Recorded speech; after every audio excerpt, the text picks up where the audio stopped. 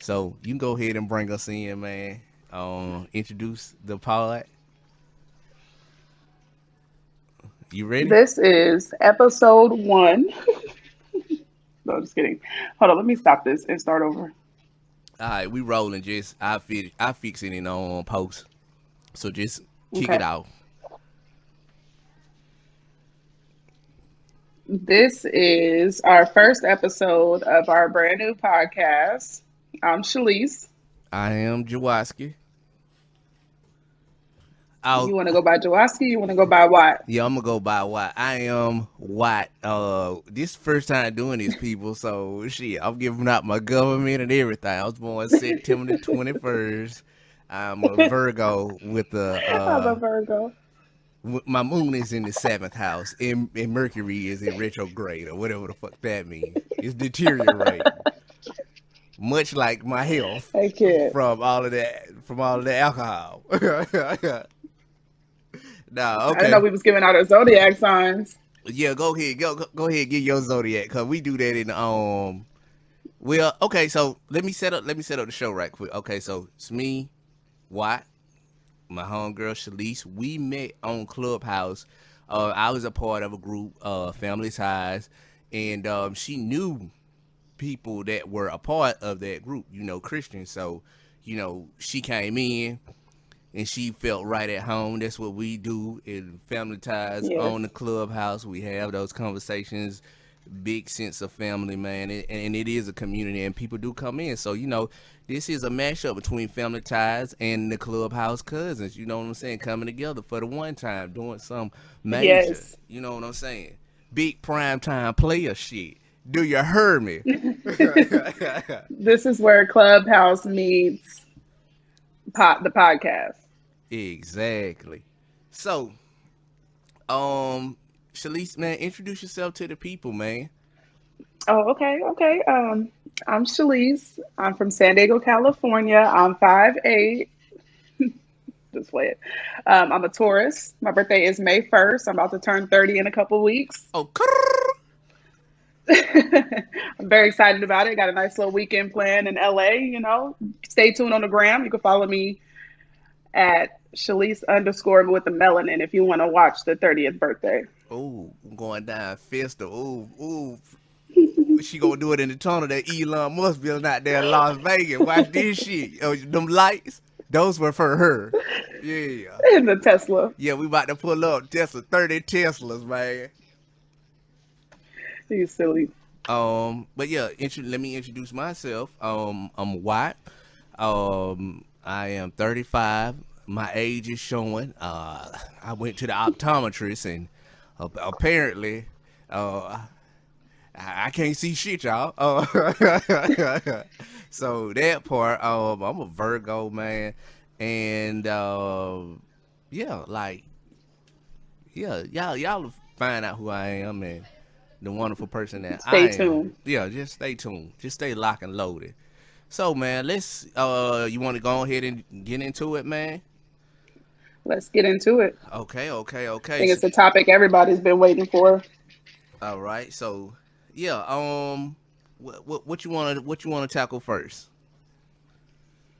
I think we must talk about the tragedy of DMX passing. Yeah, definitely. And just before we get into it, man, just a brief moment of silence for him and his life and his career.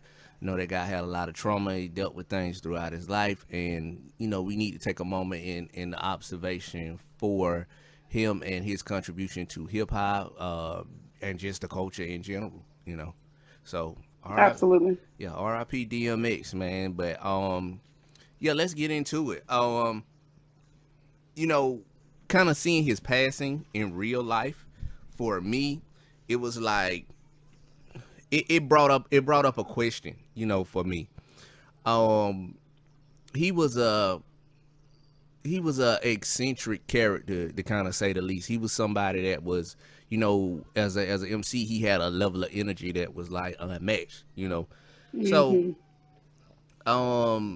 as we kind of watch this career progress in real time, you could actually see that he had those underlying demons. You know what I'm saying? That he was fighting, and he was fighting in real time in front of everybody. And for me, it's kind of like it's like watching a train wreck. You know what I'm saying? And kind of it like watching his life up to this point, to the point where it's like, okay, he's in the hospital and he's unconscious, and you know they're giving all these different reports about him. It made me look at us as an audience, you know, and that's all encompassing. And it's like I think everybody watched it happen in real time. You know what I'm saying? Because it was always something was on the news, or you know, getting arrested, or he on different TV shows, and it's like this guy isn't in the best health, and you can see him fighting with this thing. And that brought an interesting question, you know, that I asked, being a part of the audience, to the audience, and that is that like why is trauma, and when I say trauma, I mean like specifically black trauma, why is that something that's entertaining, you know, to our audience? Like, why do we look at that and we watch it? Like, why are we watching this shit? Like, you know, we never actually take a step back and be like, this is a real person. Feelings, emotions, and it's like even when we go through our own shit, we always have that veil of privacy. You know what I'm saying? It's like I can be going through some shit, but if nobody sees it, once I'm on the other side of it, I can kind of go out in the world and continue in the world. Artists don't have that luxury. You know, they do have the freedom to say whatever they want, however they want. They do have the freedom to express themselves. Like, they have the creative license. Like, I think that's a powerful thing too. The bad side is that their lives are on display. So the good 24/7. Yeah, the good shit and the bad shit is always on display. And so as an audience, I asked that question because, you know, DMX isn't the only artist that experienced that. We've watched other artists. Right. We've watched other artists spiral out of control on live TV. And it's like, as an audience, why are we watching this shit? Like, you know. And so yeah. And so that's my question to the audience. And I know you I would imagine that you saw a lot of the same things that I saw. And like, why are we looking at this shit? Like, that's the question. I agree 100%. I think his whole world crumbled in right in front of everybody. And we watched it over the years. It was like a roller coaster ride. One minute he was up, next minute he was down. But as long as the records kept coming, you know, he was one of the hottest rappers out in the 99s and the 2000s. And that was a dope era. So everybody was on this wave, but nobody cared that his life was dwindling right in front of us. Yeah. And I think we lose a lot to that, you know. And like I say, it's not only him. Like, and I just had this thought too. And it was like, I don't even think people realize like Pimp C was like, like he had issues with like lean. Like, when you really look at what that shit does to people, like, that's liquid heroin. You know what I'm saying? So it's like niggas have the shakes, they be itching. It's like, man, this shit is crazy as fuck. And you can develop like, you can actually stop breathing from that. It slows your breathing down to the point where you can actually stop breathing in your sleep, which is what happened to him. It happened to DJ Screw, and like, these people made songs about this dark, like there in the lyrics. Like, yeah, like, we don't even fathom how dark this shit is. Like, sipping on some scissor, like, nigga, this shit will kill you. And it's like this ain't no alcohol, or, you know, no, nigga, this is something different. Like, this is a fucking drug that people were like drinking like it's motherfucking Kool-Aid. Like, this shit is fucking crazy. Sprite. Yeah, so it's like dirty Sprite. Like, we never actually questioned the entertainment aspect of any of this shit, and like how fucked up people are and what they're actually saying in these songs. It's like, if you put a beat behind it, you can say some of the craziest shit. Nigga, Hitler could have been a rapper. All he needed was the 808 Mafia, and he would have been out here 100K. 808. Yeah. 808 Adolf. Yeah. Got Metro Boomin and Zaytoven on production. You know what I'm saying? Like, oh shit. Like, London on the track. Yeah. This, like, but it sounds absurd. It sounds absurd, but we live in a world today where it's like the worst shit is the most entertaining shit. And I don't know if it's always been like that, but kind of watching these artists just fizzle out, it's like, it's something different because you grow up with these people. You know what I'm saying? So it's like 98, I was like with like 12, maybe like 12, 13 years old. So it's like me listening to DMX or UGK or just any of those artists, you know, like late 90s, early 2000s, Tupac, Biggie. It's almost like these people are like, they create the soundtrack to my life. Some of the songs in said soundtrack is very dark and depressing. But I mean, like, A lot of them. yeah, majority of them are. But shit, it's almost like it's relatable. So I mean, like I say, as the audience, like, we never fathom how bad this shit really is. You know, it's like, But that's exactly what it is. It's relatable. That's why that's your favorite song on the radio, or you buying the whole album because you can relate to this artist's trauma. It resonates with you to a certain way, and you're gonna follow their whole journey, whether it's right or wrong. You just feel like, oh, okay, this artist real. This some real shit right here. You know, he talking about stuff I can relate to or I see every day. yeah. I mean, you know, it makes you look at it like authenticity is oftentimes a very dark thing. Like, to be authentic is nothing. It really doesn't resonate with the positives. It's almost to a degree It's not like, always beautiful. yeah, it's like, this is some really sad and depressing shit that people are going through. It's real, but it's like, it's real bad. It's kind of like the idea of like what it means to be a real nigga. You know what I'm saying? It's almost like being a real nigga is just being fucking destructive.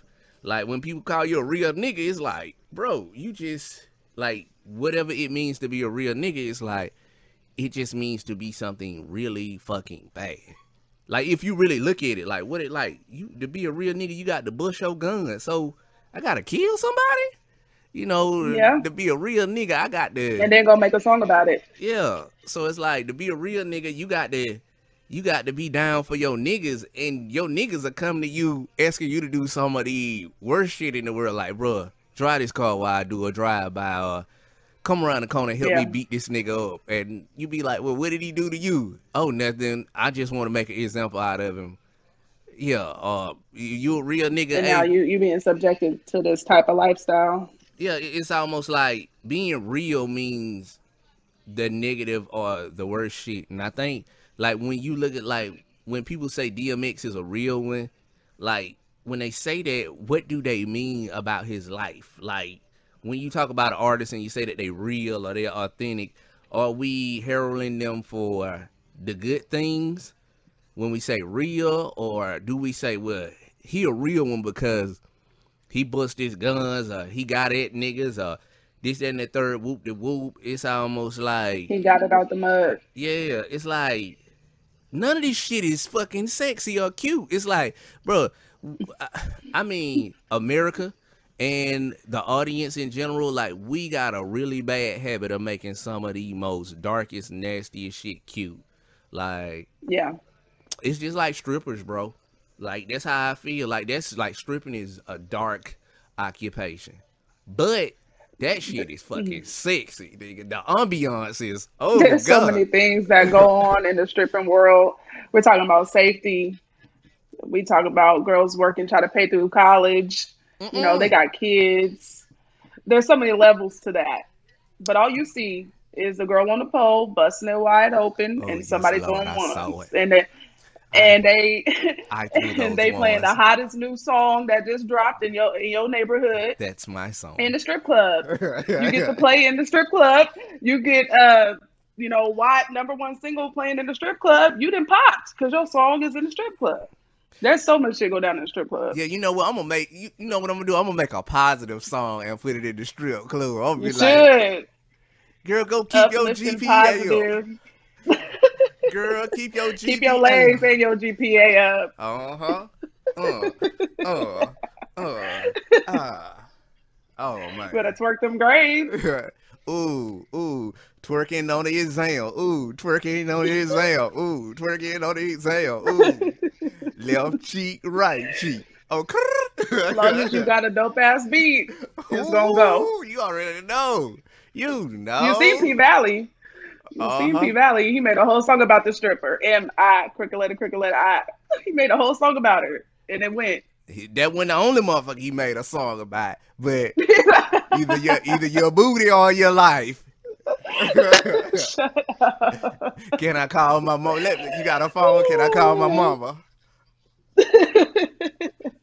Oh It's a no Lord. for me. But yeah, You like crazy. I mean, you know, but getting back on topic, I think that yeah, like as an audience, like we have to be more conscientious of the things that we Hmm. consume and the things that we accept from people. I get it, you know what I'm saying? Like art is just it's an expression, and it doesn't always have to be dark, but we need to understand and acknowledge like these songs with this dark subject matter oftentimes leads people that we grow to love to a place where they're not even in control of their lives. It's almost encouraged. Yeah, it's like, yeah, man, come on, nigga, smoke that crack and make another album, nigga. I like this shit when you be high and on them drugs. Yeah, nigga, I like that. Hmm. And it's like, like, You talking about lean in your song and shooting people, and this is the song that gets the best reaction from the world. So why would you not keep making music about that? yeah, and it's like, you look at it like this, like, even when it, like, going back to X for a minute. So when you listen to a song like what these bitches want, right? And he's sitting up here naming Hmm. all of these different females, like, you gotta understand the Hmm. whole point of rap is to be authentic. This nigga, really not like. What if he actually knew all those women and had some type of relationship with all those women? Like, yeah, he a real Yeah. nigga for that, but it's almost like you see the other side of that equation where it's like he had like how many kids, like 12 or 15, or it I was, know. I think it was up 15 or 17. yeah. So it's like this man had a lot of kids, and you listen to the Hmm. song, and it sounds like that. Like the song is fucking amazing. Like, Which is also acceptable in the rap community. Don't hate me. don't hate you. I don't. Yeah, people having a bunch of kids, different baby mamas, Yeah, I mean, I and mean, that's sex. a popular thing. Sex is, it is Come presented with the in hip hop. territory. Yeah, but I mean, that's one of them things. But like, you can say the same goddamn thing about R&B. You cannot name a R&B album where if it got 12 songs on there, 11 of them motherfuckers is about fucking, and they might make a They song. bedroom bangers. Yeah, yeah. So we ain't gonna just throw this off on hip hop. We gonna be like the misogyny in No, I hip hop. wasn't talking about the promotion of sexuality. I was talking about having 15, 17 kids Yeah, but with multiple baby mamas in the rap industry. I mean, like when you look at that song, it's like when you look at the song in comparison to his life, you see the authenticity there. So it's almost Hmm. like he was doing a lot of fucking, and it's almost like even that in itself isn't necessarily a good thing. It isn't bad. Like sex isn't bad, but it's like, okay, if you're out here, you're doing a lot of it and you're creating a lot of people without actually sustaining the relationship between, Yeah. the actual person you created this human being with. So it's like, you know, 15 kids isn't bad. 15 different baby What mamas is bad. I mean, you can have as many kids as you if want to we as were long as in the you. 1930s and 40s? Yeah, they was having 15 kids like it was nothing. But But nowadays, I mean, 15 kids, you having at least how many baby mamas? Because I'm not pushing out 15 kids. you don't know what you How can many do baby until mamas you you got? try. How many how many baby mamas you got divided over 15 kids, you think? What's a reasonable amount? What? I mean, like, the point you making is like, yeah, it might be physically impossible for one woman to have 15 kids. And you gonna be real sore. How about that? Like, this shit is not like, no, man. You Something's, got at least three baby mamas. yeah, but my, That's five kids each. but yeah, okay. So my thing is this, like, okay, having the kids isn't bad, but kind of actually maneuvering around, like if you got 15 kids and you got 9, 10 baby mamas. Like Right, and that's two of them is both the same age.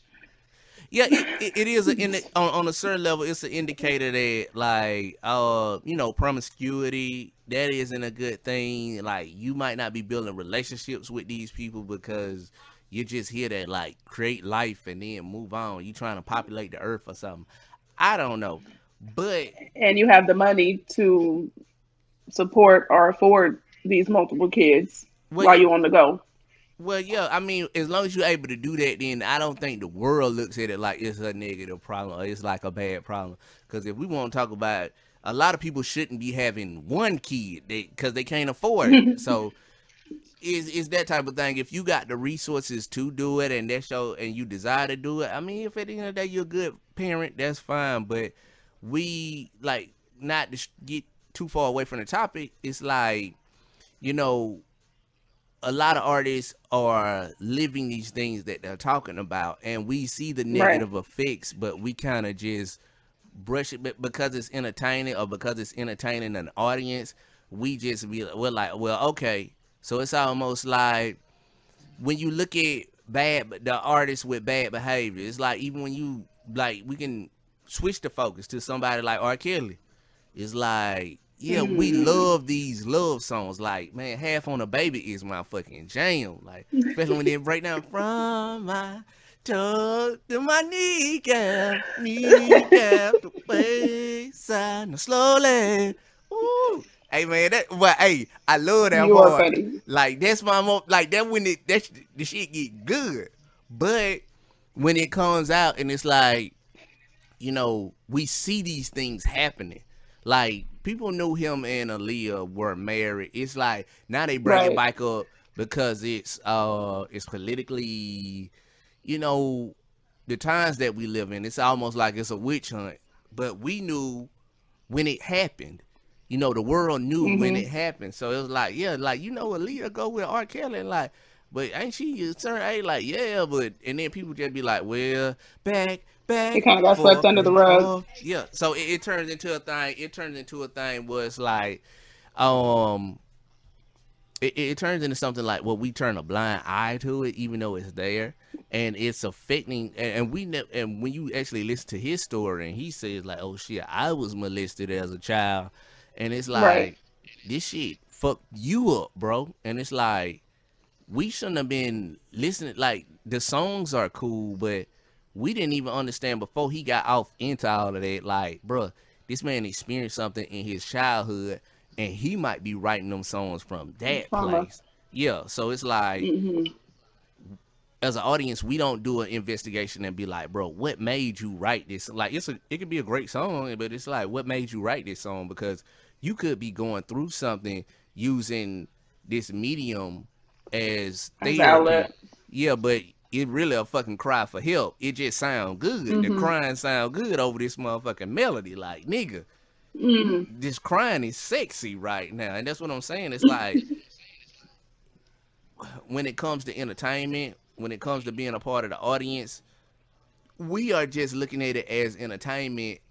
But when we start to find out the lives of these artists, it's not entertainment. This shit is a fucking cry for It's a help. Like, tragedy. yeah, like niggas is going through fucking pain and they fucked up, and we just keep tapping our feet to the beat. It's like at a certain point, it's like, yeah, the artists are damaged, but we're probably more fucked up than they are because Mm. on a on a real life level, we look at that stuff and we know, so we know, and it's like it turns into something where it's like it's not good. You know what I'm saying? Yeah, we got to do better. Yeah, we do. The good, the bad, and the ugly. Yeah, Just put it all on the track. uh, yeah. Nah. I think motherfuckers really need to be like they might need to see like I think at a certain point.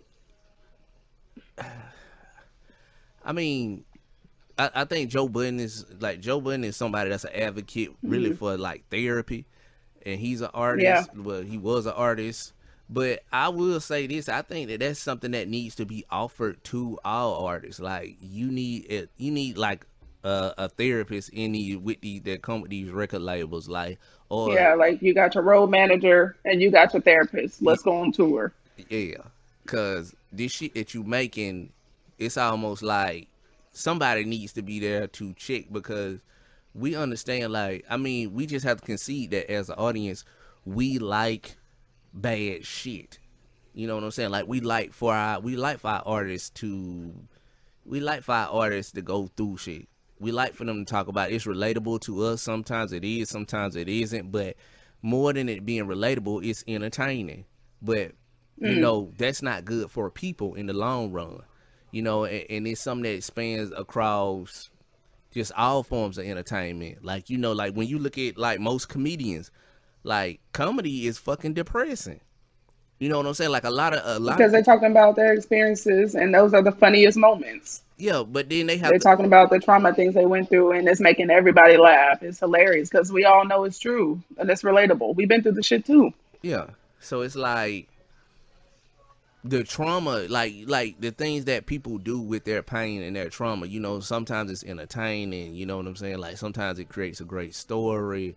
Sometimes you laugh at it. Sometimes you cry with it. So it's like, artists or people really at the end of the day that can take an experience and invoke an emotion, from an audience. That's really what they are, in essence. And it's like entertainers do need they do need that they do need checks and balances. You know what I'm saying? Like they do need someone that they can actually get the shit out without it being without it being something that someone else consumes. So it's like it's less about it's less about it's less about it being entertaining and more about it just being helpful to the Being an art. artist. Yeah. You know what I'm saying? So I mean that's my take on it. So how you feel about it? Because I know I've been going on and on. I agree. I agree. I think you handled the topic very well. Um, I think we need to normalize, mental health in the rap industry. And a lot of people feel like, they don't need therapy because, like you said, they're just gonna put it on the track. They're just gonna go in the booth, they're gonna zone out, and they're gonna get it off. But it don't go away. It don't stop there. You're gonna go back to what you was doing right after you get out the studio. Hell yeah. Just create another monster. Yeah, no, you created something to kind of appease the masses. You know what I'm saying? So it's like, Hmm. I mean, and this is something that actually, like, you're an actress, so I know. Well, people in the pod, they might not know that, but you are an actress. Um, and this is something that I've seen now more than like I've seen actors actually talk about Hmm. more now than they have ever talked about it. They always talk about this period, like when they have to go through counseling to decompress when they take on these Yes. roles. So it's like when Yes. so it's like was it Heath Ledger when he did the Joker, like Oh yeah. Uh-huh. he had to go through counseling. I know a lot of people, like I think Michael B. Jordan has done it. Pretty much all actors in Hollywood now They when get they so attached to yeah the role. That's some good acting right there. yeah, but I mean, like, so when we see that, we don't we never actually transpose that onto other forms of art and say that, okay, you a comedian, you tell jokes, but you need to decompress, like, because Hmm. the shit that you make, because if you don't, then you actually you live in that space too long to that, like, you don't know the difference between reality and your art. And like I said before, like, that's something that needs to happen across all forms of art, where people can just decompress and kind of get that off of them. You know what I'm saying? Yeah, they say like some of the best actors have the most trauma because they have somewhere to pull that pain from and it comes off on screen so beautifully. You see people in the audience crying because they're watching the scene. It's like that actor is they pushing that pain through the screen and that's what you're feeling. Yeah, and I think it's a thing where, you know, that happens, and sometimes these roles and these characters, like, they are real. So when somebody writes, when somebody's writing a character, and someone has to take what's on paper and transition it on a medium, like they literally ingest this idea or this psychological state of what it means to be this person that's on this paper, and artists take that, they interpret it, and it becomes a part of them. Like that thing is real. Yeah. So it's like when someone does the Joker on screen, like when Joaquin Phoenix did, like this nigga is losing his fucking mind on camera. Like, right. Like you can't turn that off. You can't just be like, okay, I'm gonna be crazy now, and then I'm not gonna be crazy. I'm gonna have a mental schism. It's like you can't turn that on or off. A lot of artists, a lot of actors that play those, like, when they play those narratives in different roles, like slave roles or whatnot, people, like, actors will come back and tell you, like, they feel that. Like, when they take on that role, like, no, nigga, like, you can't just, like, act and be a person. Like, these like people turn it on and turn it off. Yeah, like, they're really literally invoking these spirits. They're invoking the words on these pages. They're invoking these characters, and these characters are real. You know what I'm saying? So much so to the point where even after actors or actresses are done with those roles, people still come up to them on the street and they still calling them their name. Yeah, so it's like, no, this motherfucker's real, and he exists. He exists in the minds and hearts of the actors as well as the people that consume that content. And I think, like, like, not to get too far away from the point again, it's like, this is something that, like, I think that people across all mediums, when it comes to art, they really do need someone to talk to kind of decompress and get that off. Because I think that DMX, the character, DMX, the guy that you hear on those records, like, yeah, him and the man are, they're tethered together, they have similarities, but, like, at the end of the day, he's still Earl Simmons. Yeah, so it's almost like Earl Simmons needs to decompress from DMX. Like, it's not a alias that you're creating like that. Like, DMX is a real fucking person. And it's like, DMX may have been the reason that Earl died. You know what I'm saying? Because we love DMX. We love what he stands for, all the glory and just all this crazy nigga shit. And it's like, but Earl, man, Earl is fucked up. Like, Earl experienced these things and created this identity of what DMX is. And it's like, now all those things are pushed off on DMX, but you can't do that neither. They occupy the same space. So DMX and Earl, right, they're living like that's duality. And it's almost like, yeah, you don't know, and we don't know on the outside looking in, if he had someone to talk to or done the, therapy thing. I know when he did that shit with Ayanla, that shit was funny. But even then, like this is some fucking depressing, like, that shit is terrible. But it was fucking hilarious. Like, this is the funniest shit ever. It was entertaining, to say the least. Yeah, so it's like, but then we fucked up for that too, because we, like, you're looking at someone that has an issue, and we just sit back and we watch it. You know what I'm saying? And like, well, what can you do?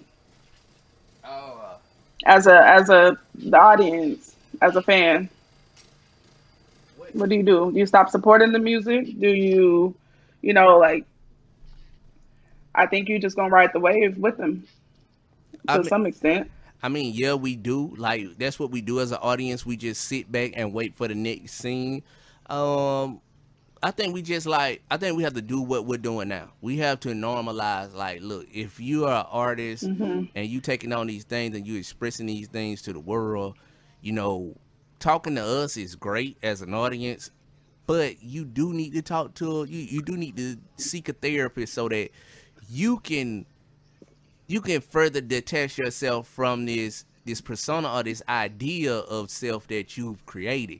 So, and deal with some of your own shit apart from that. It's almost like Batman and Bruce Wayne. It's like, we love Batman, But Bruce Wayne, the man, is like, oh shit, this nigga might be going through some shit that turned him into that. So it's like you need to talk to somebody so that when you put this costume on, you know, this thing that's real, it doesn't actually latch on to you and follow you in your personal life.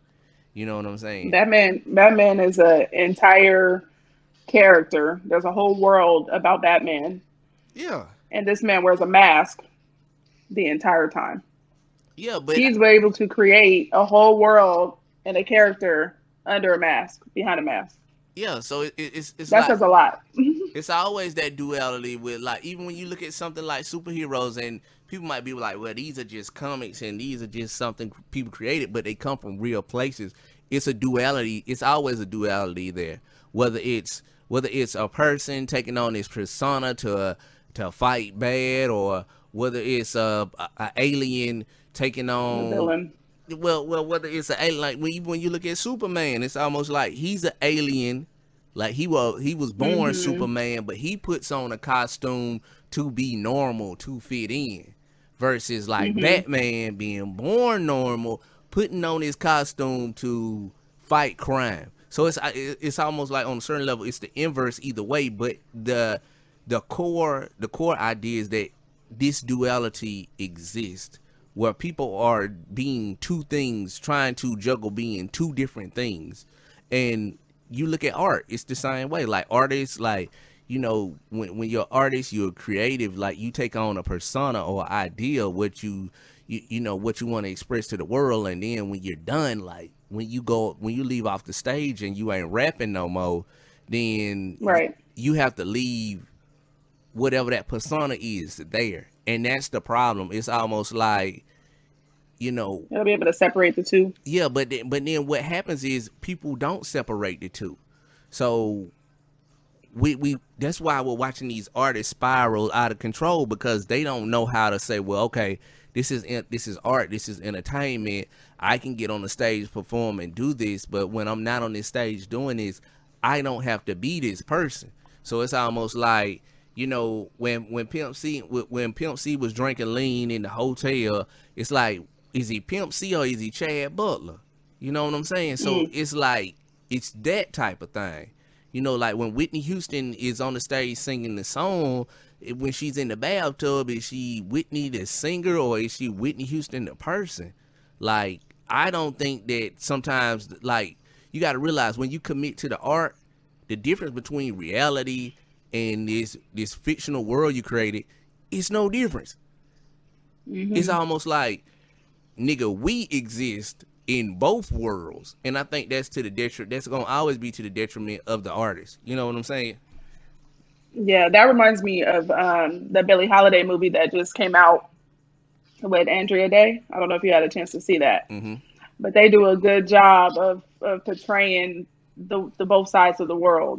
She had to play. She was struggling with this drug addiction and this issue the whole way through, and people didn't see that when she was on stage. If she opened her mouth, people didn't get to see that. That movie, I think, is a great example of what we're talking about. Yeah, She's Billie Holiday on stage and off stage, but Billie Holiday had a drug addiction that was out of this world. and that brings up a good question. Like, as an audience, do we love these people or do we love the idea that these people Persona. portray? Yeah, like, do we love the people or the persona? and, Mm, and that mm. and that's something we have to really look at as an audience. Like, I know we're here to be entertained, but these are people. So we don't look at our mothers, our fathers, our friends. You know what I'm saying? We don't look at people around us in that way. We don't say, well, shit, nigga, I only like you because of your persona. Like, no, like, I love you for the person that you are.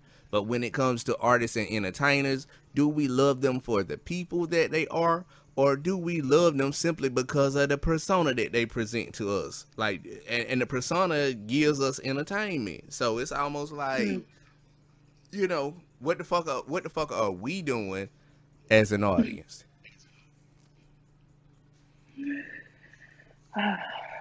I think that brings up a perfect segue into our next topic. Okay, go Speaking ahead. of personas and people loving the person versus loving the persona, I have to say Derek Jackson. Yeah. That no, I hate He's both of still human at the end of the day. no, I hate both of them motherfuckers. How about that? Fuck both of them motherfuckers. No, cause like no, really. Like we gonna get into this shit, let's do it. Bruh, nigga, every time I log on Facebook, and you know, you be scrolling down looking at these different videos and shit, and he come on out. Women, you should not allow yourself to be devalued by a man. Men, they While, breathing. meanwhile, you devaluing men. You devaluing all the women. Yeah, so it's on some shit where it's like, bro, look, man, he be talking crazy about niggas, like real crazy, and then you know the shit come to the light, and it's like, nigga, you worse than we is. So it was like it was this thing was like, and I hate that too. Like I hate what I dislike about that whole thing, and it's not him because well, I don't like that nigga neither. Right. I don't like. So I don't like that nigga neither. But the period. thing, yeah, the shit that fucks with me is that, you know, you can give people something that they desire. So women desire this, like they desire this view of themselves where it's like, we can do no wrong. It's you niggas that are terrible. You know, people never stop to fathom or think about it that these niggas ain't out here doing this shit by themselves. They doing it with other women. And then it's sisterhood, Right. this crazy nut ass sisterhood shit. It's like, no, bro, you are not without fault. And the problem is that he's someone that's pandering to the audience, and he's not telling women the truth. He's not saying that, look, bro, if you pick the nigga that ain't shit, then that's on you. It's not on the man. It's not for a man to be like, well, you know, she did pick me even though I ain't shit, so maybe I should wake up and be something. Like, no, like, that's not how life works. You know what I'm saying? Like, you're going to get what you choose. If you choose an ain't shit person, then you're going to get an ain't shit person. But my problem with him was that he was creating and painting this narrative that men should Right. acquiesce and bend to the will of women. And he wasn't practicing what he preached. yeah, and he was enabling the bad behavior in women that he was doing his goddamn self. So it turned into a thing where, like, when the truth come out, and it's like, nigga, you on this fuck shit too. Then it's The like, truth hurt, don't it? yeah, I mean, I knew the motherfucker was a fraud because it was just bullshit coming out of his mouth. Like, no, that's a fucking lie. This nigga just get on.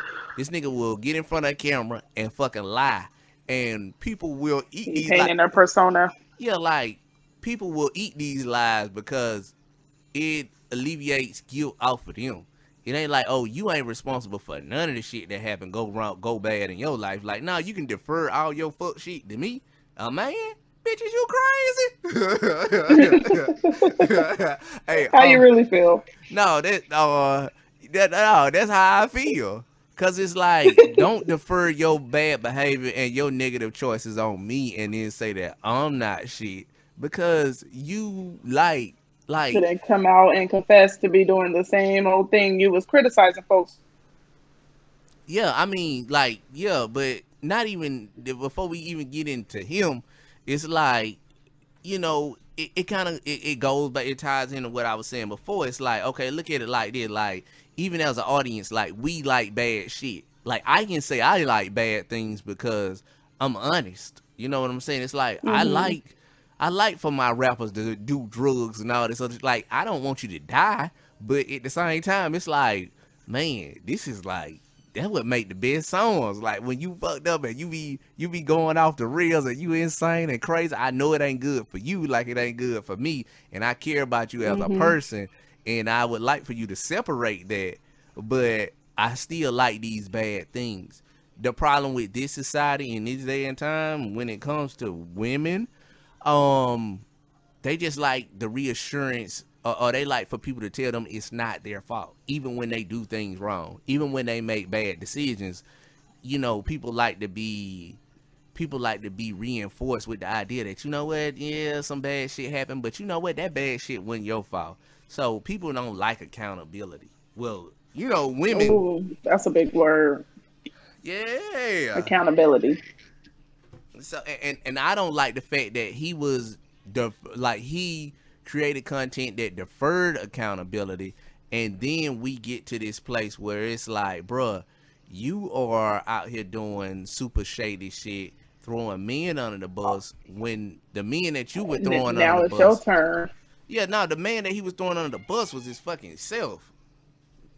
Yeah, he Asshole. wrote several books, about relationships and cheating men's hearts and just stuff that make you wonder. Like, okay, you was writing this about you. Mm-hmm. You were speaking from experience. Yeah, that's what it was. He was speaking, personally. The goddamn fornicator. And then he come out, he did come out and apologize. Apologize. No, motherfucker. No, I want mine in blood, nigga. Fuck what you talking about. You know what? He did come out, and apologize. You know it's what? important to apologize. Own up to when you're wrong. I wish we was in the 1700s so we could have brought his ass out there to the courtyard. Stoned his ass. No, we gonna tear his ass up with his whip, and then look, hey, while he strapped to the post, badly beating, clinging on for dear life. Oh my God! The man with the whip gonna walk up behind him gently. You gonna hear the storm in the background, looking like it's getting ready to rain. It's a quiet storm, and as the whipper approaches Derek Jackson, he says it in a real smooth and mellow voice. Your booty or your life. Stop it! Oh my God! Someone write a letter to my mother. Someone write a letter to my mother. He gonna have a British accent. Oh, governor. I can't. You have so many people in the comments like, what was y'all talking about with this booty or your life stuff? I don't know. I just don't know if you could be a relationship guru or whatever he calls himself these days and be out here cheating. You should have just kept that to yourself. I think we live You should have just kept that one to yourself. Or we could accept the fact that he's human too. I mean, people make mistakes. Nobody's perfect. Yeah, but okay, so you're human, but then we have to ask a real life question, like, okay, are you just are you the person to even be giving advice on this thing? Because right. What makes you qualified? Yeah, it's different than entertainment. You know what I'm saying? It's different than entertainment in the sense is that people are looking to you for guidance on their lives. So the responsibility is different. And that's why a lot of artists always defer and be like, well, shit, this is entertainment. I'm not here to raise your kids, even though people listen to this shit and then grow up and then go out and they do it. At the end of the day, you always kind of have, like, as an artist, you have the creative license of saying, well, it's just art. You interpret it and take whatever you want from it how you want to. It's not my job to tell you how to interpret the art. It's just my job to create it, and whatever you get from it is what you get from it. So it alleviates the artist of that responsibility versus someone that's an actual coach. Like, yeah, you're responsible because you're giving people directions in regards to their life. So that's a different type of thing. It's almost like, yeah, I can accept the fact that you're human and you're not perfect, but you are in a position where you're giving instructions on life. So you have to be held to a different standard, and yeah, because this responsibility that you hold directly impacts people. So all the women, like, you got to think about how many lives how many female lives he's destroyed by giving them that bogus information, because these people now wake up and go outside in the world, and it's like, man, this shit ain't working for them. And the reason why this shit ain't working because you listening to some shit from a whacked out liar, and it just is what the fuck it is. And it's like, well, it's the name calling for me. Nah, that's the truth. It's the truth for me. He is whack. Like, nigga, you is crazy. Nigga, you out here talking like this and then you living like that. Nigga, is she crazy? Yeah, nah. Are you finished or are you done? Yeah, that nigga crazy. He needs to be done. Mm-hmm. That remind me of Kevin Samuels, but that's a conversation for another day. Hey, Kevin Samuel. Hey, man, this nigga right. Hey, this nigga trip. This He nigga tripping out ruthless. too. Nah, he be tripping too. I seen a video of this motherfucker. Let me tell you what he gonna ask another man. He is Talking about some. ruthless. So how big is your dick? I'm like, hold on. Oh yeah, that. So this dude done call up and he gonna answer. I was like, how big is it? First of all, He got stuck. and then he gonna just ask him again. Like, yeah, how big is your dick? Like he asking like he wanna know. Like now And then he told the man, "Well, if you don't know the answer, then it ain't big."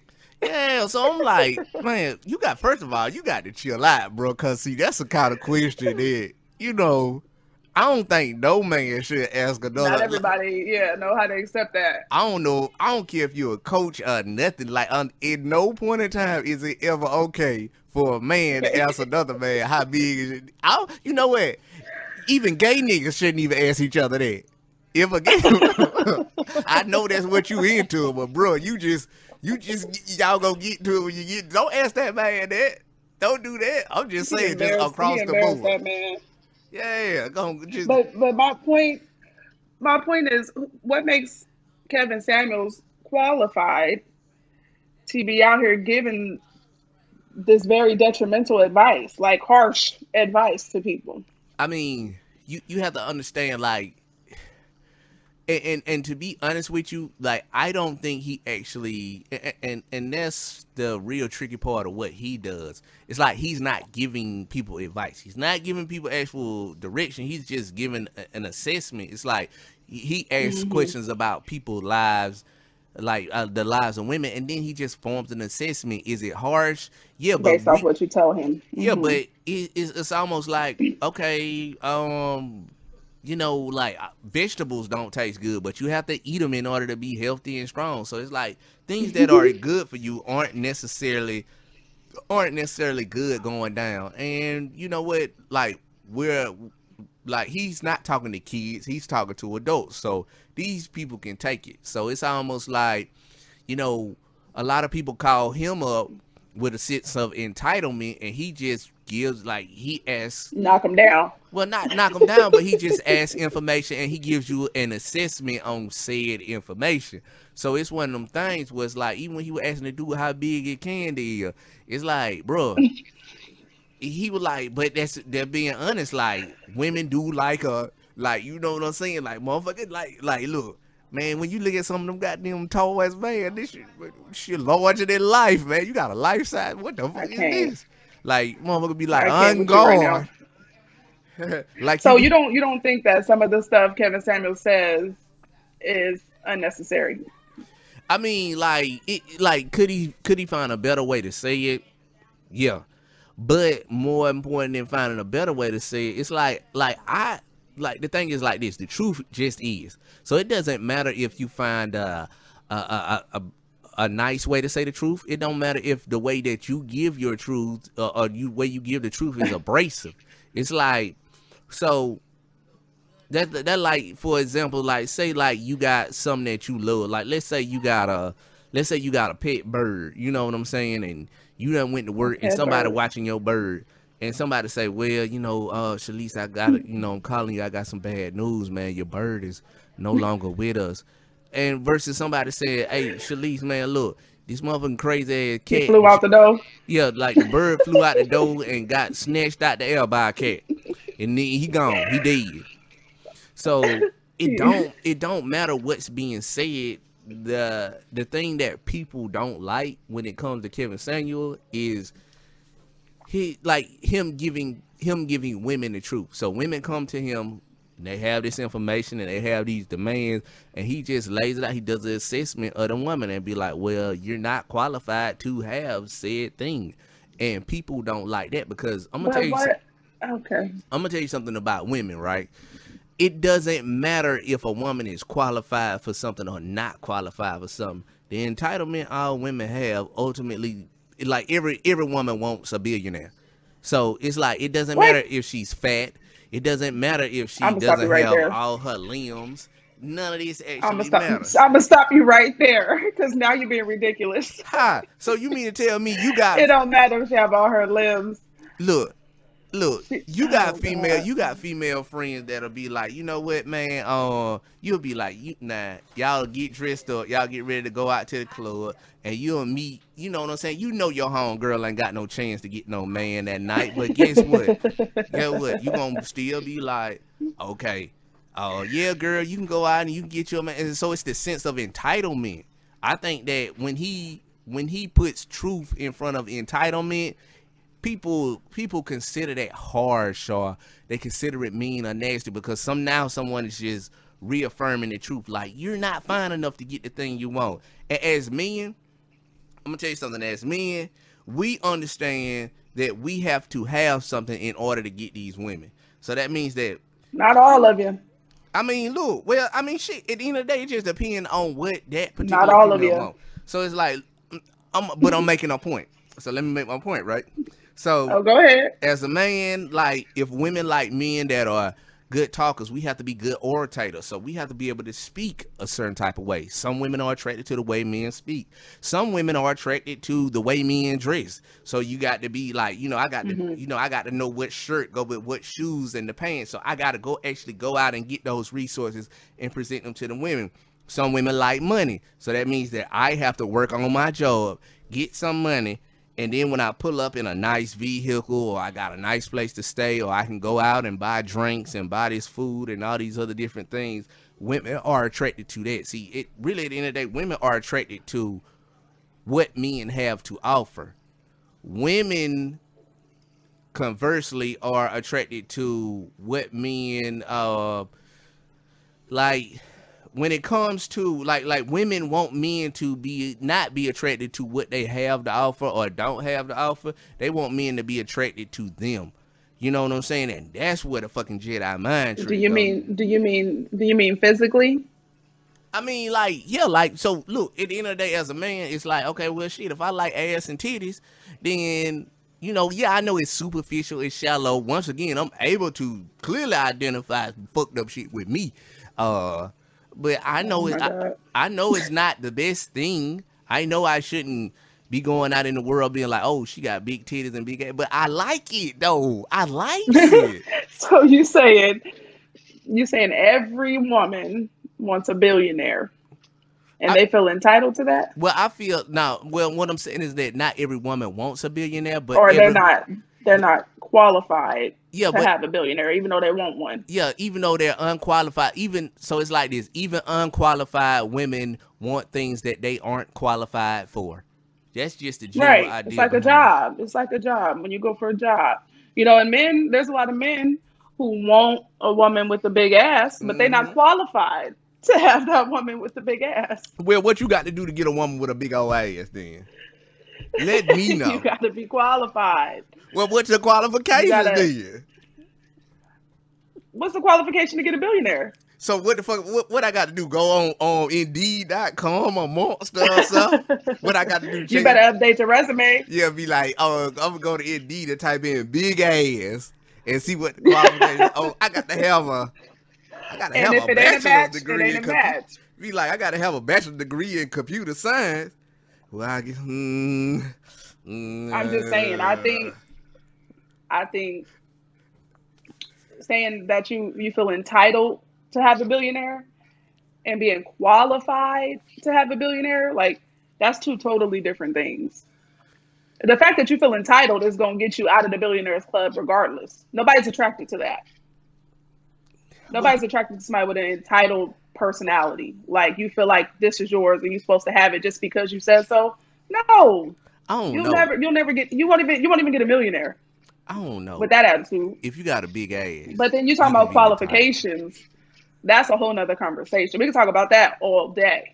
Because who's to set the standard? Who's setting the qualifications? Well, I mean that depends on the person that actually has what you want. So it's almost like, It's the billionaire's qualifications, or yes, the girl with the big ass's qualifications. yeah, it's her qualification. What you want? That what I shit nowadays. I get to the point. See a big old ass, I be like, ooh, what you want? What you want?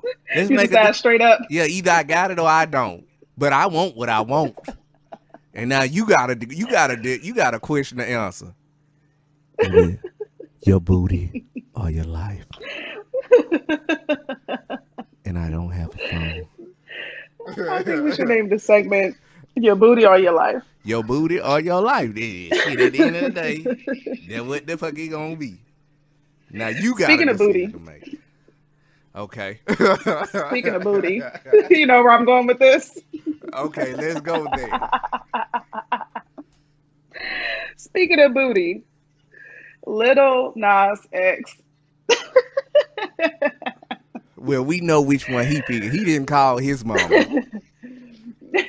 He chose the high road. Yeah, the road, the Hershey Highway. Stop. That's nasty. We're gonna move on. You moved here, so now we got to talk about it. Well, Nike released a statement Mm-hmm.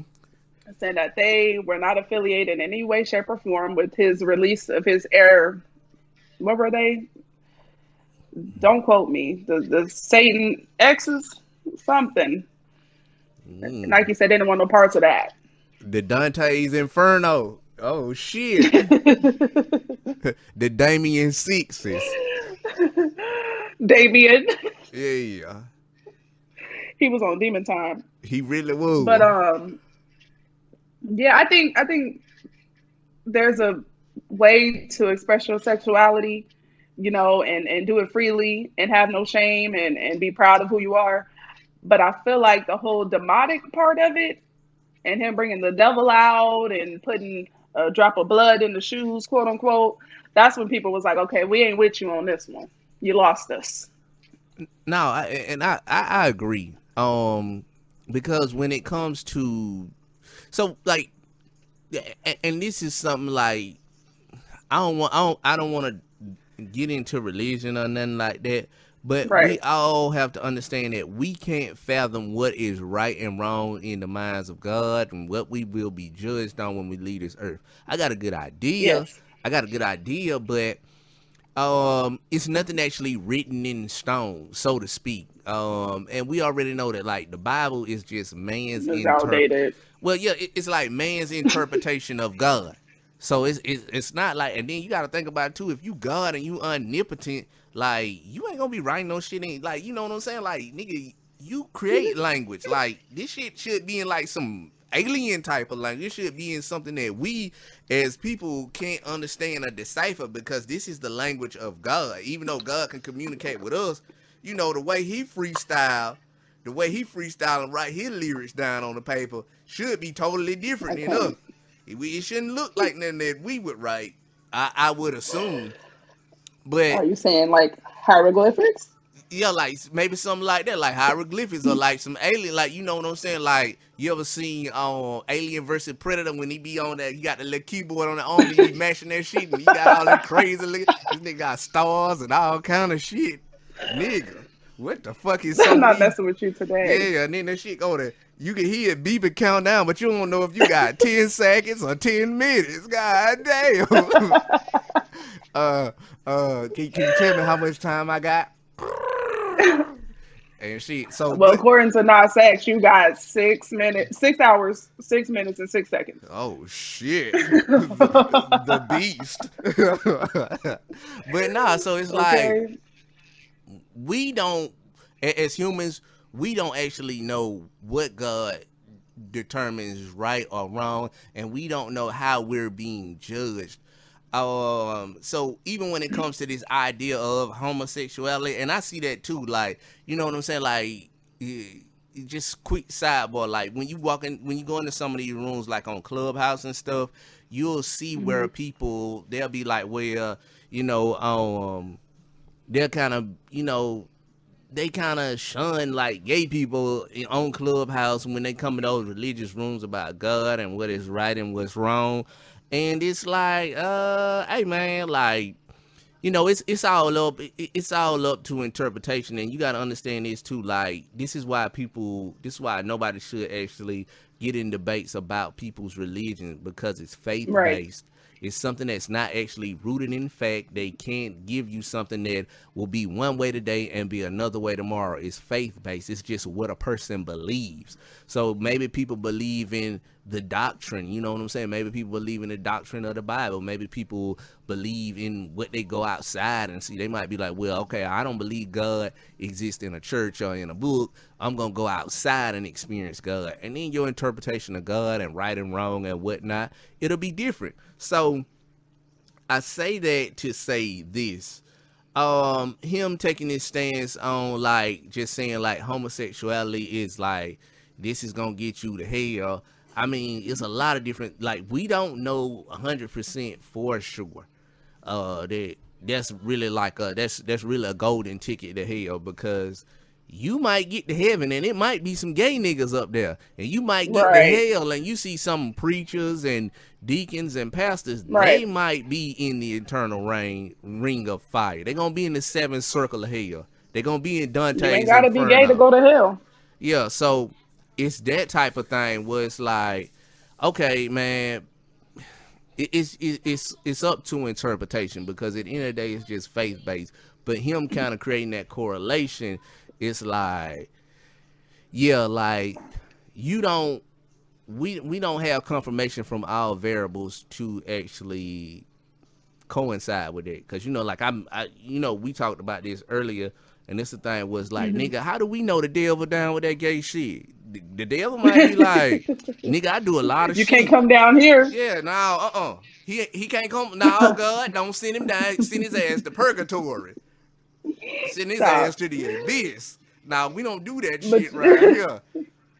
Nigga, I got you know, my he did kill the devil at the end of the video. Yeah, and then that's what I'm talking about. Like, maybe he not going to hell. So is this nigga the king, queen? Is this nigga the person of hell? Like, nigga, is you the king or the queen? The devil died and made him in charge? Well, he killed it. He seduced him and then killed him. And that's a terrible way to die, too. But that's a whole other different thing. So you getting a lap dance. So now I got to be on edge when I go to a strip club, huh? I got to be scared for my life. Because they going to give you a lap dance and then they going to ask you, your booty or your life?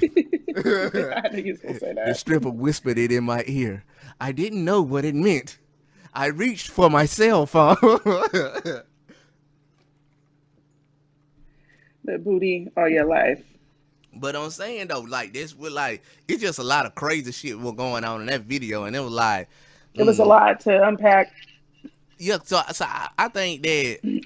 I mean, and because it's art, it's up for interpretation. I think he actually started out in heaven and he was cast down to hell. That's what, like, but he did it in a real, he did it in a real freak ass way. Like, nigga, usually when you get kicked out of heaven, you know, you just see a nigga falling from the sky and shit. They just descended. Yeah, they just descended. He descended in a very interesting way. It was very, yeah. I need to work on my pole dancing skills. Not you gonna go to the Lil Nas X dance class. Not you about to get the tape. I'm gonna take some lessons. Cause he must be teaching them, you know, P Valley how to get it. Oh, he learned at Uncle Clifford's school of pole dancing. Come out, now chunk. He has some technique. Come on, chunk. Get your ass in the back. He all right. I mean, he expressed himself in a very different and unique way. Let's just say that way. Yeah, he surely did. And you know what? While we own P Valley, I just want to make this sidebar. Why is every fucking body in P Valley got a ragged ass car? I mean, these niggas just sitting up here stealing money. They in Georgia. You tell me. Well, no, they were doing it. No, the show was shot in like Mississippi, so it's like no. The scene is in where they at? Yeah, Are they in Mississippi? No, they in Chucalissa, Mississippi. Chucalissa. But they filmed in Atlanta, so I don't know. I don't know either. But what I do know is, like, why ain't nobody got no good goddamn car on this show? Y'all out here popping pussy doing PPE scams. Look, I'm gonna tell you I'm taking something. care of their children. You cannot be shaking your ass that late at night and think you gonna come in a classroom and be productive. I know, cause I was out at 3:30 one night, and I got bites in the room or whatever, man. I woke up, I had 2 Monster drinks. I'm like, man, I got. What was you doing when shake? What was you doing after 3? You were shaking your ass? Nah, I wasn't shaking my ass. I watching some ass shaking. I watching the ass being shook, but I was not partaking in the shaking of thine gluteus maximus. These cheeks don't move. You talking about what you doing? Shaking your ass, shaking your ass. What the song, the beat was on. You sound like you were speaking from experience. So you can't shake your ass and go make a class in the morning.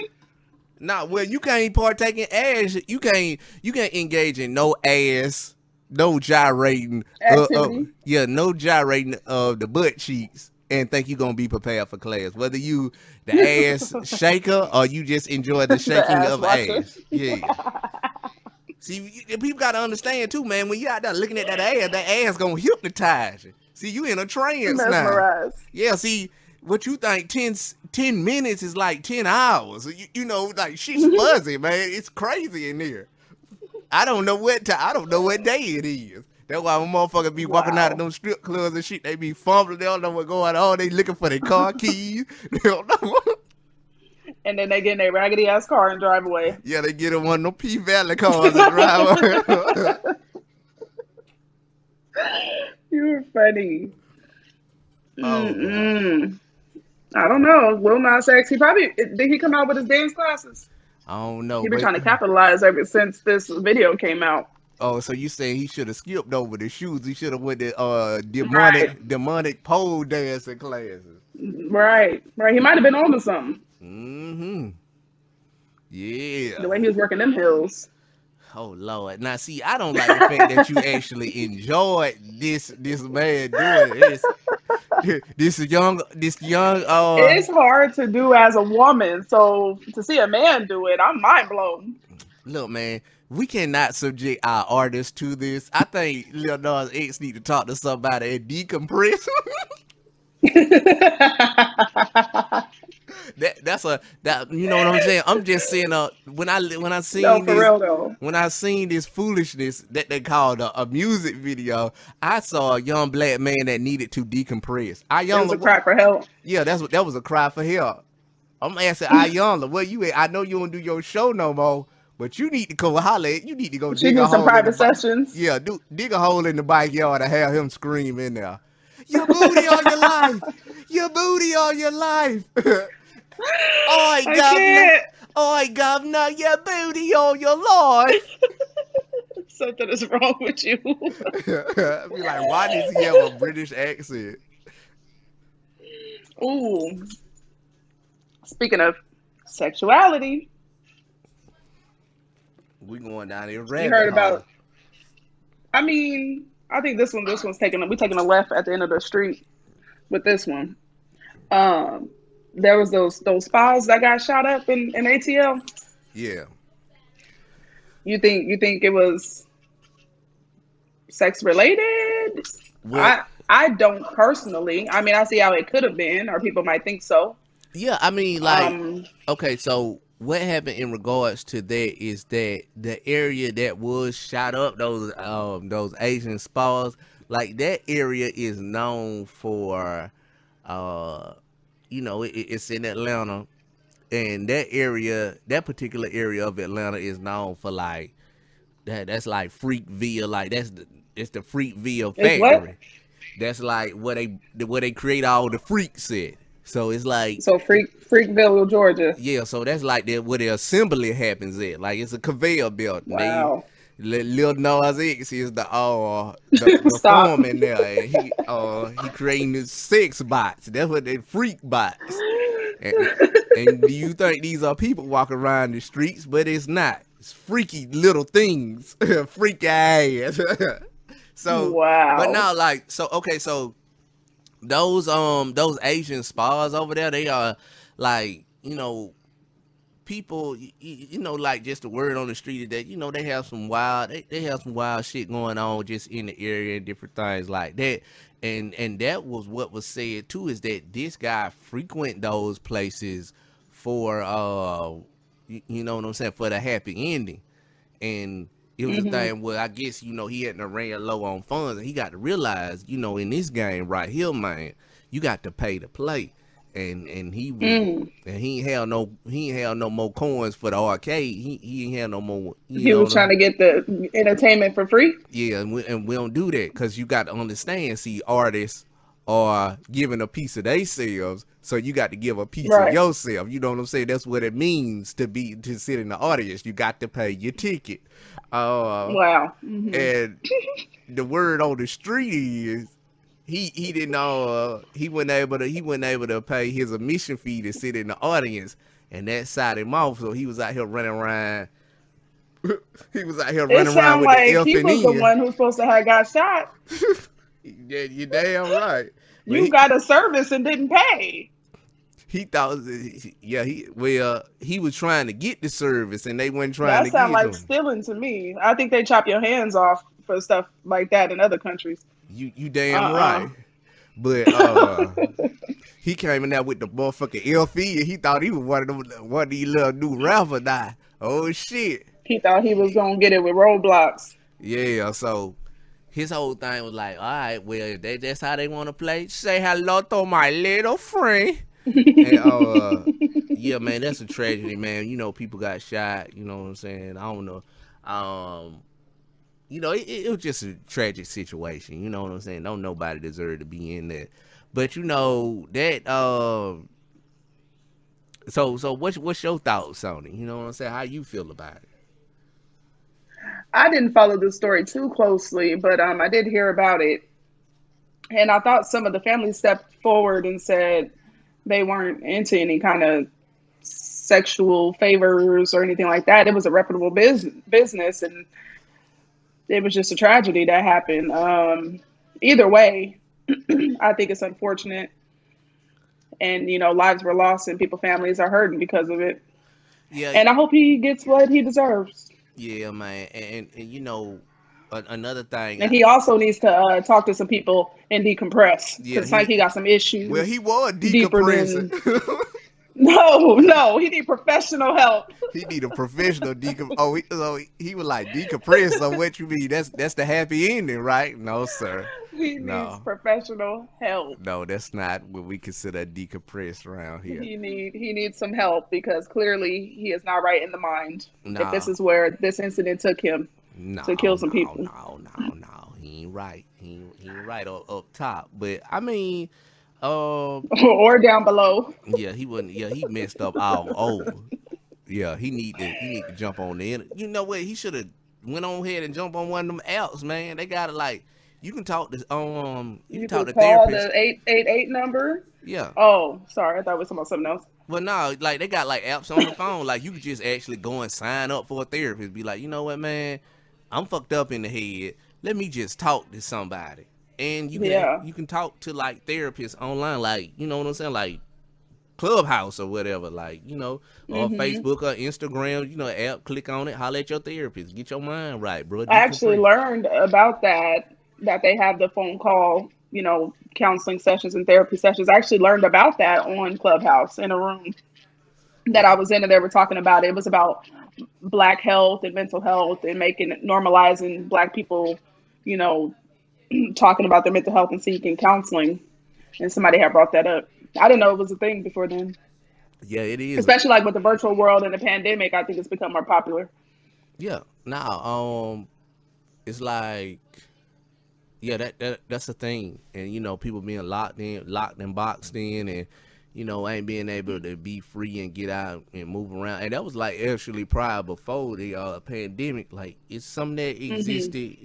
It's been existing for a while. It's helpful. You know what I'm saying? I mean, like, look, uh if you need somebody to talk to, you just go out there and do that before people kind of, you know what I'm saying, like, Go off the deep end. yeah, before you self-destruct, man. So, yeah, Yeah. yeah. So We are at 1 hour and 18 minutes. For real, we did a whole hour. Yeah, did. Do you hear me? I'm free. I'm free to keep going. Okay, well, shit. I mean, if you got anything else on the Or we can always, save it for another episode. yeah, I mean, definitely. Like, if hopefully, man, we do get the chance to do this again because this was fun talking about this shit. What you mean, hopefully? Well, we will be back. We shall We will return. do it again. Yes, this is gonna be done a lot. We're This gonna is, have to censor something or put a disclaimer out on this one. It was a little heavy in here. I mean, shit. It is what it is. Like, and the other ones ain't gonna be. You think I'm gonna be lighter? You think my disposition on life gonna change? Do you think I've decompressed? I'm You still need to decompress wound and come up. back. Yeah, I'm gonna Take a decompress, moment. all right. This is my therapy. Let's unpack the decompression. That's the title of it. Yeah. You need to decompress, beloved. Speak it in the hole. That's what the name of this episode gonna be called. Speak it in the hole. Wow. If we saying your booty or your life through the whole thing. Great. Your booty all your life. Your booty all your Speak it into life. the hole. I don't know where the British accent come from. Oh, It's great. your booty all your life. It's great. You're actually doing a great job at it. I can't do accents for anything. Alright. That's something I'm working on with acting. Oh, thank you so very much. Tea and crumpets. Hey, don't talk about the tea and crumpets. Your booty I like all me your some life. tea. I mean, tea cool. You know what I'm saying? I prefer Here we go. a little a Bud Light brought to a cold. Well, I prefer a brisk Bud Light. Would you happen to have I don't any? like Bud Light. I drink any goddamn thing. Let's keep it real. Yeah, if we just gonna be I honest. like Modelo and Tecate and Corona, all the Mexican beers. I'm over here in Cali. Yeah, Sorry. So you like Mexican beers and tacos? Yep, exactly. Hilarious. Taco me, please. But you know what though? I think that's what I'm gonna do, man. I'm definitely gonna take a trip over there where you at. I'm going over there for a fucking taco, like literally. Yep. And I'm gonna show you some of the best taco places in my city. Okay. I know where they all at. I'm ready for this. This is gonna be an adventure, people. And then I'm gonna come to Georgia. And you're gonna take me to Zaxby's. Yeah, we're gonna go get some wings. We're gonna do all that. We're gonna hit it. Cause all the best wings in the strip clubs. And I done been to a can't eat no club. wings. I done been to a club, man. And it wasn't no strip club, it's just a regular club. On that little menu, they had the 24K gold wing. I ain't never ate a gold wing before in my life. Oh, I heard about those. But I'm going back to Atlanta, and guess what I'm gonna do? I'm gonna go get me a What you gold. gonna do? I'm gonna go get a gold wing. 24K prime I can't. time play shit. Unfortunately, I'll go with you for you to eat the wings. I can't eat the wings. I'm pescatarian, but I will watch you enjoy the wings. Man, look. First of all, I don't eat no chicken. once you get enough drink in your city, you an artist. Once we I'm get not you, gonna care. once we get you unstable enough, because when you in that space, well, yeah, just it's an acting thing. That's what it is. Just invoke a character that eats chicken. Ooh, I mean, I used to eat chicken, so I can tap in. I know how to be realistic, with it. Yeah, so now, yeah, That's cool. that's what we're gonna do. We're gonna put you in we're gonna put your head in a mental space where it's kind of foggy and you kind of lose track of time and everything. Then when you eating it, it's almost like you there and you doing it, but you really not, because you ain't yourself, because your mind is somewhere else. Like an out of body experience. Exactly. Interesting. So yeah, man. Sounds like fun. But yeah, I mean, you know what? This has been a successful show. And we are definitely gonna do this again. You know what I'm saying? Gotta go ahead and hit that edit button, chop it up, all nice and good. And then we're gonna put this out here to the people and see how they fuck with it. And we're gonna be back. Cause we ain't got nowhere else to go. We We ain't got nothing to do. We in the middle of a panorama. Sure. So while y'all motherfuckers sitting here collecting your unemployment, and then get what I heard too. They supposed to be getting the kids like a little a stipend, like if you I got heard about kids on that. your The taxes. parents. Yeah, I'm trying to figure out how to get me some of that money. You ain't got no kids over Me there, dude. too. No, I ain't got not one. You got some kids I can claim? No, you got them puppies. I mean, like, I wonder if. They need to make a thing about that for real. Mm, mm. Dogs are expensive. We might have to get shit. I don't know. Adoption going on. Yeah. Let's, Clubhouse Cousins Adoption Agency. yeah, I mean, like, how long do we have to keep these people? And is it a return on them? And then I can, keep them, do an amendment to my taxes, get the money, and just give the kid back. Oh, you God. talking about return to sender or return on investment? All of that. Well, I want the money, not the child. Because if I got to keep the child and the money, I got to use the money to spend on the child. It's the deadbeat daddy for me.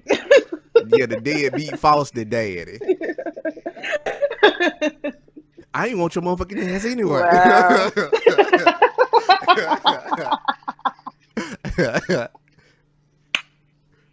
I'm gonna pray for you. Yeah, pray for me, man. Pray for me. Pray for the next episode. And I'm gonna pray for the child. Yeah. Now you gotta worry about. They gonna be all right. They used to the mistreatment. This child gonna need some counseling. They gonna need to decompress after they done with you. Nigga about 7 years old in a therapist office. I just need to smoking a cigarette. Yeah, my nerves bad.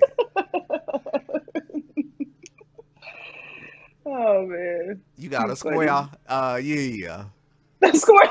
Yeah, let me get one of your squares, man. Can I smoke it here? Yeah. Wow.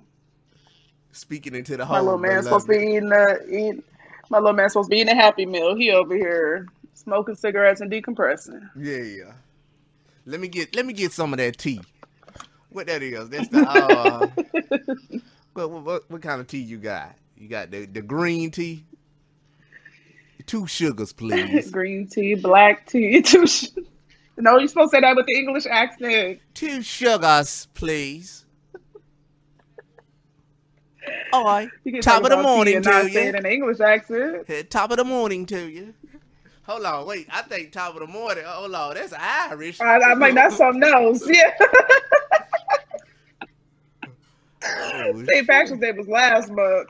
Oh man, but you on the wrong one. Yeah. Let's stop for you. Go ahead and derail this whole segment. Yeah, because I'm going off the reels. Man, look, check this out, y'all.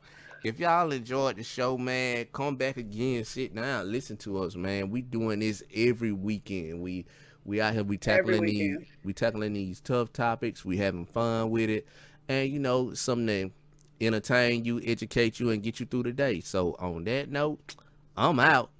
You still here, Shelise? Or you out? You coming too? Oh, I'm checking out, but I'm gonna go ahead and let them know. Yeah, I'm Shelise. You can follow me on Instagram at Shelise_with the melanin. Okay, and yeah, man, too. Come check us out. I'm White One Band on all social media platforms. You can find me there. Also on Clubhouse too, man. Come kick it in the Family Ties room. We have conversations like this every day. Us Clubhouse, the whole community of people. Yeah, the whole community of people, man. Family Ties, Clubhouse room. And, come kick it with us and some of our, Clubhouse cousins, man. And on that note, we out. Peace, y'all. Bye.